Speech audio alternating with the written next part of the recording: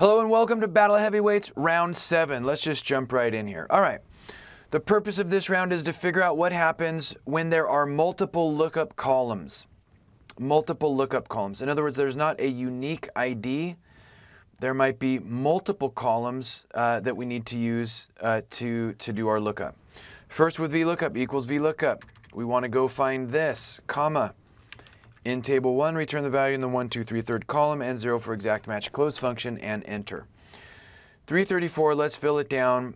A, 334, B. So what's going on here? These are repeated values. Here's the deal.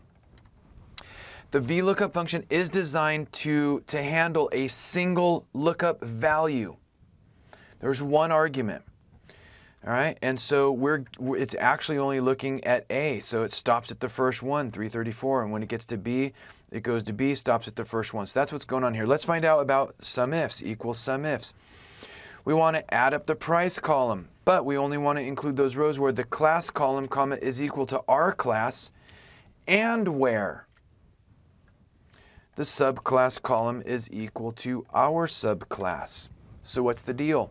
SUMIFS is a multi-condition summing function. That means it can handle multiple conditions. Each condition uses a pair of arguments.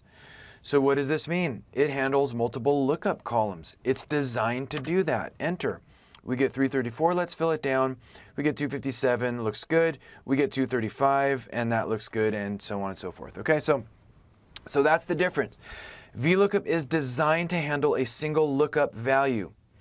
SUMIFS is designed to accommodate multiple lookup values or lookup columns. So which one would we use in practice? I don't know about you, but I'm going to go with SUMIFS. So how do we score the round? Well, SUMIFS takes 10. What about VLOOKUP? What about VLOOKUP? Could we use VLOOKUP to do this? Yeah, we could use VLOOKUP to do this. And VLOOKUP users have been doing this workaround for decades, right? And we simply use concatenation or flash fill or concat or text join. You know, we basically combine the multiple columns to create a single lookup column. And we would do that up here, and we would do this down here. And so we could certainly do this with VLOOKUP with a helper column or with a helper function. So the way that we're going to score this round is we're going to give 10 points to SUMIFS as the winner and 9 points to VLOOKUP. So at the end of round 7, we have VLOOKUP 64, SUMIFS 68. We will see you in round 8. Hey, thanks. Have a great day. This video is a production of Excel University.